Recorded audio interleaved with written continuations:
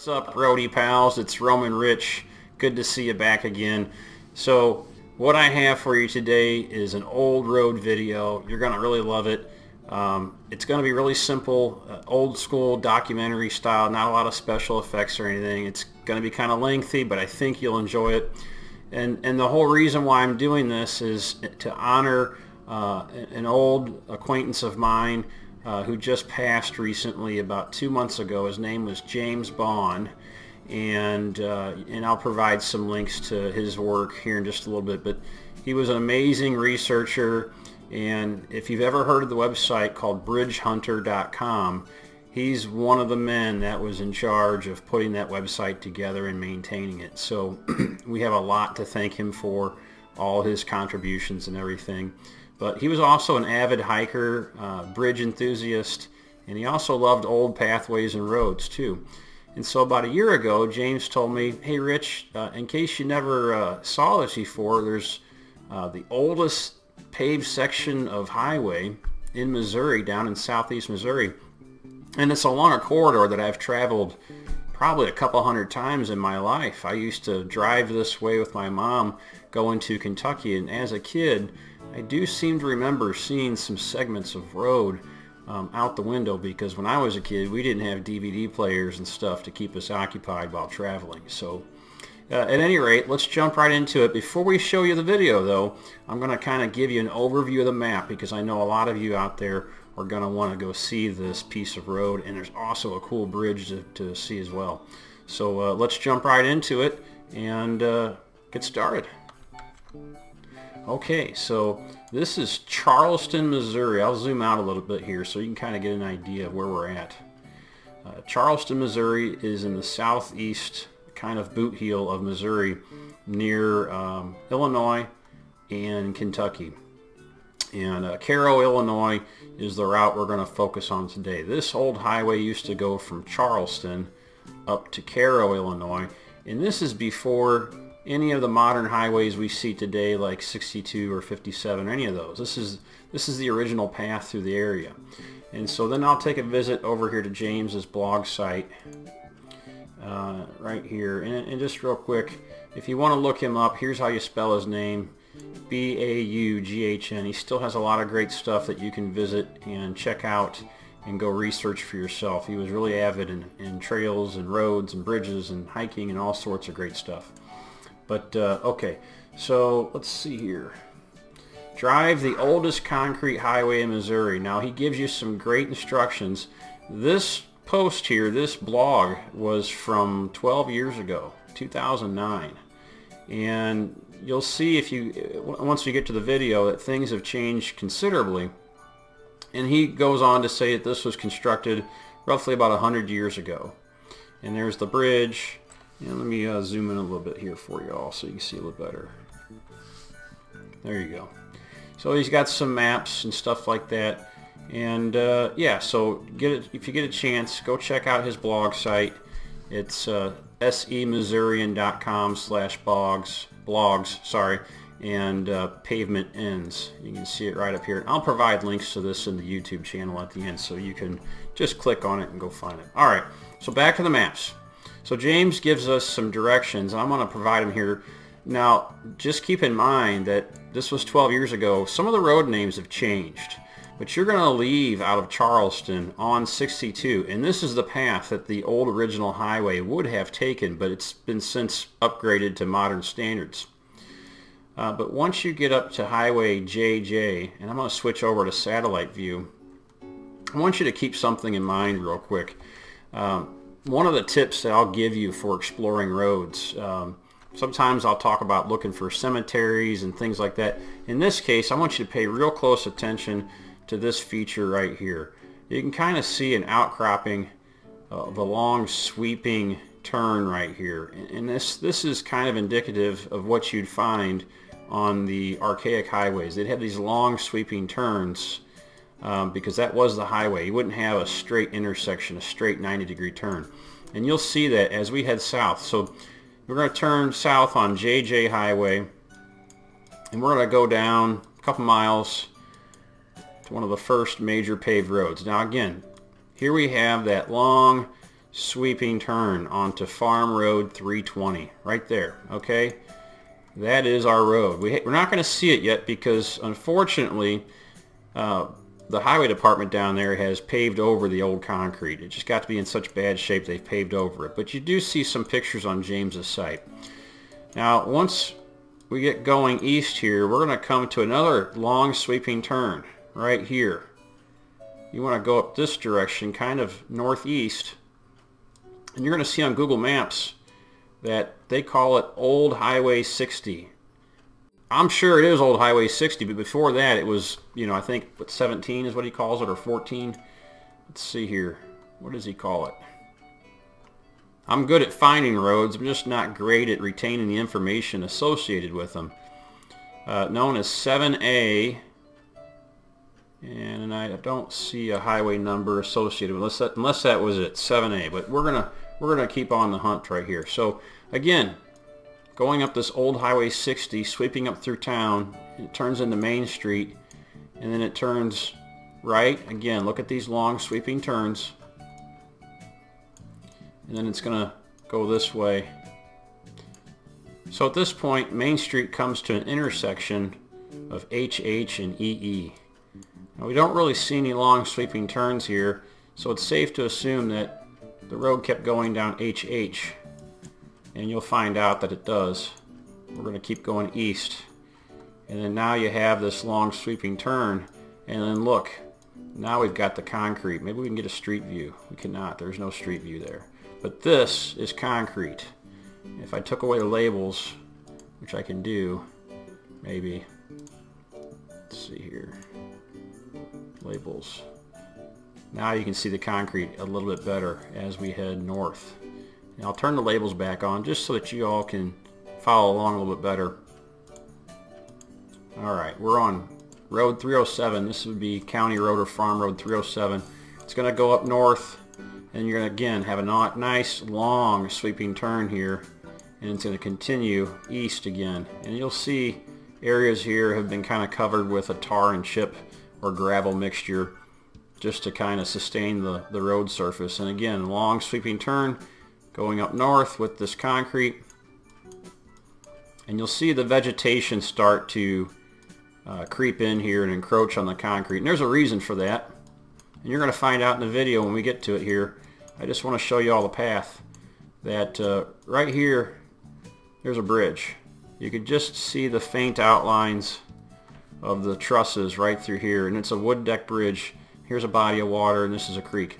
So that's why we see more persistent vegetation through these areas, because vehicles aren't driving on it as much.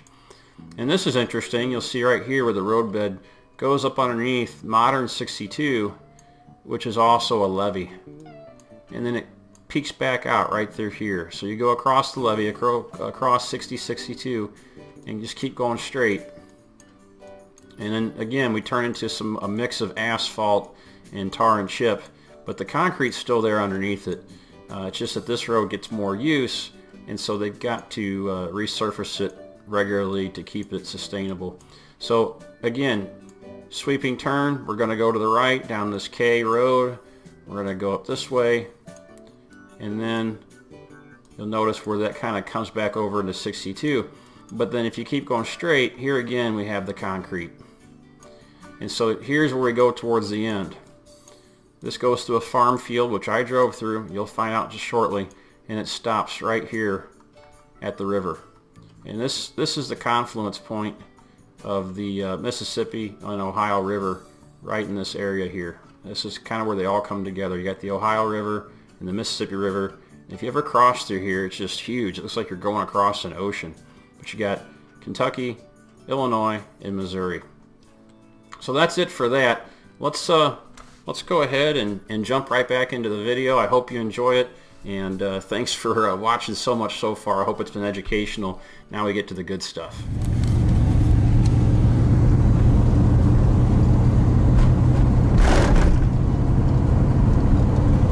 Old concrete highway, predecessor to Highway 62 down near Wyatt, Missouri. Found this from a friend of mine and fellow bridge enthusiast, James Baughn. And supposedly there's a bridge around here someplace, but I'm not quite sure exactly where it is. Allegedly, that's the reason why this section of road remains the way it does, because a significant portion of it has been paved over with asphalt. Supposedly this is in its original form because of the bridge and its light load limit, so trucks and big machinery aren't using that bridge.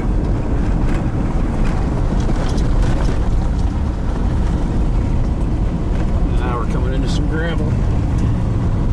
And back to concrete again.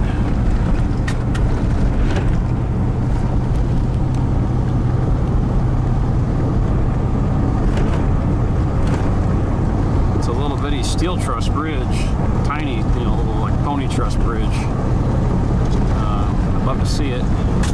Hopefully it's still in existence.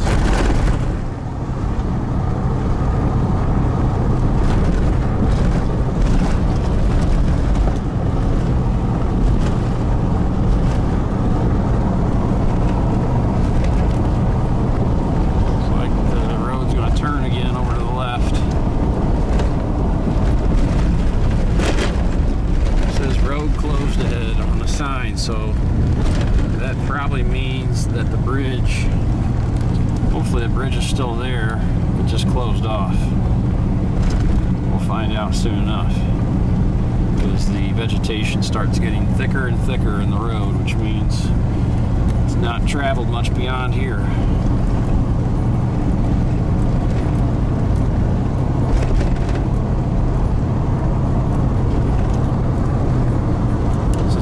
Cheap fun, just going out and exploring in your backyard. You never know what you're gonna find. I really hope to find that bridge. Although this is pretty cool too. This is pretty innovative for back then. I think this is the first paved highway in Missouri when this was put in. I believe it was around 1919 or something like that. I believe that's when this was paved in concrete, really hard Portland cement. It's hard to beat that material. You don't see it used very often today, high concentration of Portland cement. Mostly it's a mixture of stuff now they call concrete. Lots of purple swallows out today. Eating up bugs, probably.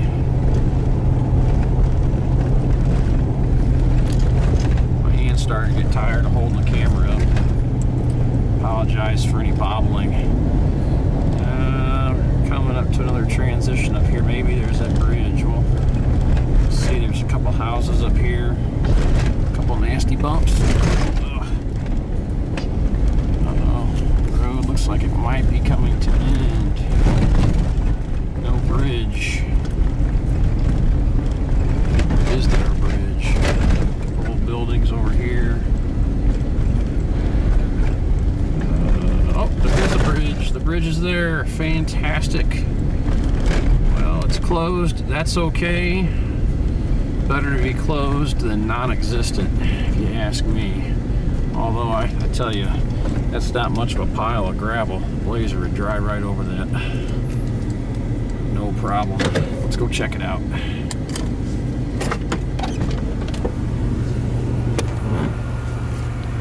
Really cool. This hasn't been driven on for a long time. I don't know what this stuff here is called below me, but it's like, it looks like poop, and it kind of when you walk on it, it's really squishy too. It's like some sort of a fungus or mold, or I don't know. It's really gross. So we've got a wooden deck bridge, as James has explained on his blog. You can go and find that blog. I found it very easily today, simply by Googling old concrete highway near Charleston, Missouri. That's exactly the Google search that I looked at, and it brought it up the first result. So we've got this old wooden deck bridge And I'm fairly certain the old adventure truck could come across this very easily. But out of respect, I'm not going to, because I want to see this bridge stay here. And people start doing stunts like that, that's when they start taking these things out. So better to be here enclosed than not. And be my luck, I'd get on here and the wooden deck would collapse, and then I'd be out of Blazer, and I'd be responsible for damaging a bridge. I don't want to be that guy. So it still has its tag. It's covered with little lichens, and it looks like it says Missouri Highway Department Bridge number 59, 1921. It's a pretty old bridge. Just a little pony truss. Yeah, probably not a good idea to be crossing this with a vehicle. Not a heavy vehicle, at least. The Blazer's not real heavy, but it's not light. Missing some other deck boards over here. Yep, wouldn't take much to crack those old rotten boards. Here's another sign over here, make sure it don't fall in. Same thing, with less growth on it. You can see the water down below is pretty high. Supposedly they had about 3 inches of rain in the last 24 hours, so it's a lot of water. Maybe we can spot some turtles. I'm surprised, I'm really surprised that there's lack of a more defining barricade here, you know, like a piece of guardrail or jersey wall or something. Just a little pile of rock doesn't really do much. So, I don't know, if it was me and it was a bridge that I was trying to prevent people from getting on, I would put a jersey wall or something up there, but that's just me. I don't see any turtles. That water's pretty nasty. Looks like somebody else made a little makeshift bridge or something over there. I don't know why you do that, but I don't know what that is exactly. Somebody's creative attempt at putting some sort of a crossing over there. So, yeah, pretty neat bridge. Old wood deck. I'm pretty happy to see it. Oh, and then there you can see the continuation of the highway as it heads, I believe, east? I don't know. I can't tell what direction I'm in right now. Wasn't paying attention to the map. So, yeah. Yep, cool bridge. It actually looks to be in decent shape. I'd say they probably closed it because of the condition of the wood deck. Not that bad of a looking bridge there. I know I've crossed worse. Well, that's my adventure today in southern Missouri. I know you enjoyed this video, and I know you're going to do me a favor and you're going to share this video, aren't you? Yes, you're going to share this video.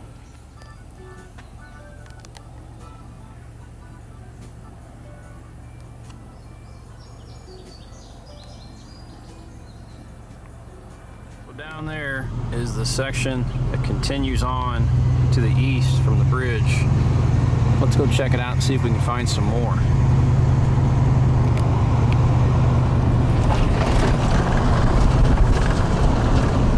It goes underneath modern US 62. And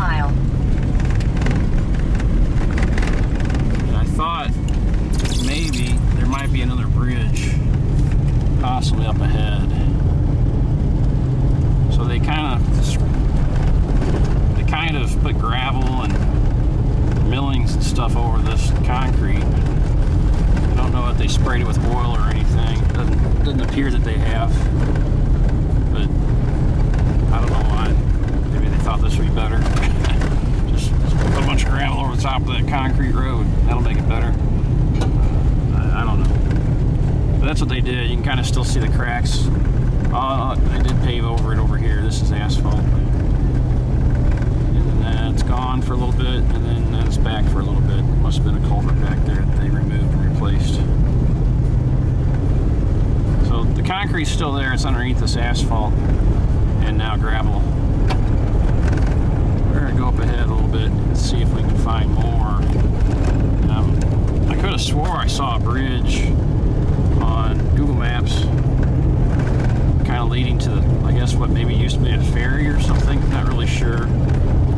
There's more online about this. I just remember talking to James Baughn about this whole road some years ago and never got a chance to get down here, but I was in the neighborhood and thought I'll check it out. But I didn't go back and read through his blog real carefully because I'm kind of pressed for time, like always. Now, I think we're going to have to turn here. The road goes this way. You can see the sweeping turn goes this way. Let's see if we can pick back up on some cracks. Yeah, there does seem to be cracks that match up with the concrete. Yeah, there's concrete. I just saw a piece. There's concrete underneath this. So this is still the road going back towards the east. Let's see, we're going to probably find a dead end here is what we're going to end up with.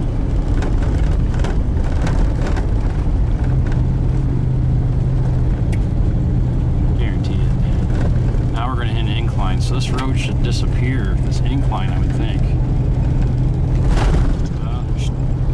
There's still some bumps and stuff. Feel like concrete. Still seems like concrete underneath this. I don't know now. Now I'm not so sure. There's a gate. It's probably going to say no trespassing. What do we got here? Oh, no. What do we got over there? That's still a section of road over the top of this levee. We're going to switch hands. Now this, I recognize this. If you look at James Baughn's blog post, he actually has this in the blog post. So this doesn't get driven on at all, but you can see that it's sustained a lot of damage, probably from levee construction or things of that nature, who knows what. But look how straight that line is. Look off to the left of your screen. You can see how straight that road is. I mean, what an amazing job they did. I mean, back then, they didn't do things just good enough. They did things to the best of their ability. And I'm trying to drive to the best of my ability and hold this camera to the best of my ability. And it's a pretty rough road. So I'm gonna stick the camera out the window. It's gonna be a little noisy, but I might put some music on.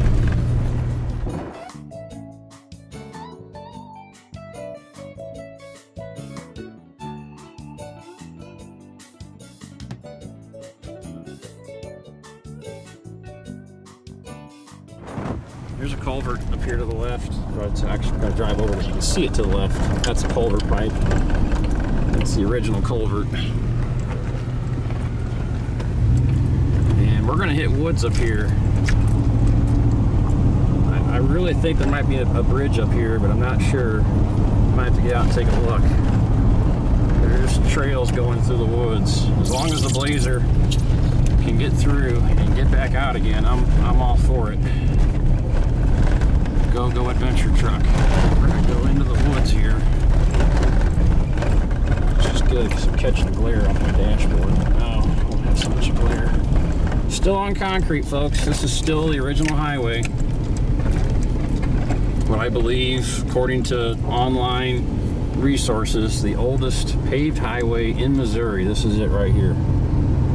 Oldest paved highway in Missouri.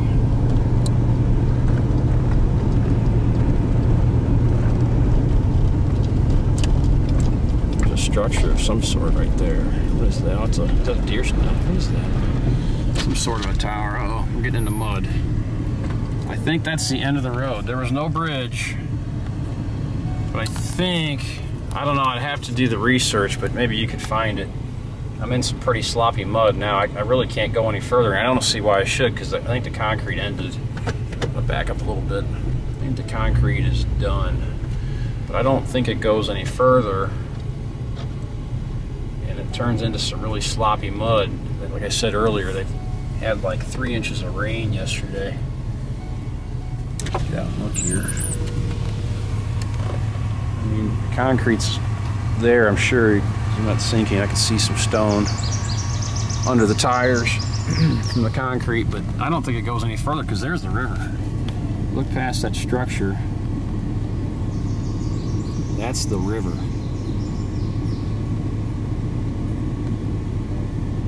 See it flowing. So the end of this road may have been a ferry at one time. I think that's what James had alluded to in his blog post, that this area was a ferry. There was a ferry landing where you would get on board a ship with your vehicle and it would take it across over into Kentucky. So, or Illinois, maybe. I'm not sure where I'm at. This might be Illinois. I came off of a ferry to get here from Kentucky, but I think over there is Illinois. There's like a big confluence here between Illinois, Missouri, and Kentucky. So, not even sure what river that is. That might, let's see here. Let's look. That is, okay, that is Illinois, and that is the Mississippi River. I thought maybe it was the Ohio, but that's the Mississippi River over there. And so yeah, I'm guessing, judging by where I'm at on the screen here on Google Maps, I cannot drive any further, and that road doesn't seem to go off to the left or right, just stops. So I'm guessing this would have been a ferry landing at one time. So there you have it, the oldest section of paved highway in Missouri. I don't think it's the oldest remaining. I think it was the oldest, the first paved highway in Missouri. Still intact. You can still drive it. You should drive it. Come on out. Just don't drive your 18-wheeler on it or something silly like that, or something really heavy. Just drive your car or minivan, whatever you have on it, and enjoy it. Take pictures, share it, and share this video while you're at it. That would be helpful. I always enjoy when people share my videos because I get to help kind of spread history across the world for people to understand and for entertainment value. So, all right, I'm Roman Rich. As always, go your own way. Make sure you follow me on Facebook, Instagram, YouTube, all that good stuff, and tell your friends about me. Thanks a lot. Drive safe. See you down the road. All right, so wasn't that great? I thought it was a great time getting to go out there and check out that old slab of pavement. No, it's not Route 66, but these old highways are still really cool, and they've got lots of history surrounding them. And it's cool just to get out there and imagine what things were like 100 years ago when people were jaunting across the country. You know, we take a lot of things for granted today. Just going over 35 miles an hour is a real luxury compared to what people had 100 years ago. And so that's the kind of stuff I think about when I go out there. I think about no air conditioning, low speeds, vehicles that consumed lots of oil, persistent flat tires, just lots of adventures just to travel a few miles across the country. And it was a real privilege for them to have a paved surface, not mud or dirt or something else. So I hope you enjoy that, and as always, make sure you share my videos, hit subscribe if you're the first time coming here. I love doing these for people, and I love bringing the world to my subscribers. It just thrills me. Do me a favor and leave a couple comments. I love reading your comments too, and as always, share the videos and be sure to go your own way. I'll see you down the road next time.